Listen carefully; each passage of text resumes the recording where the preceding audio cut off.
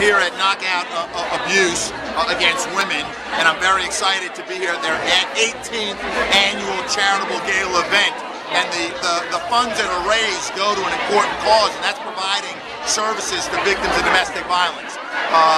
The work that we're doing in Maryland to fight domestic violence, we've made a lot of progress.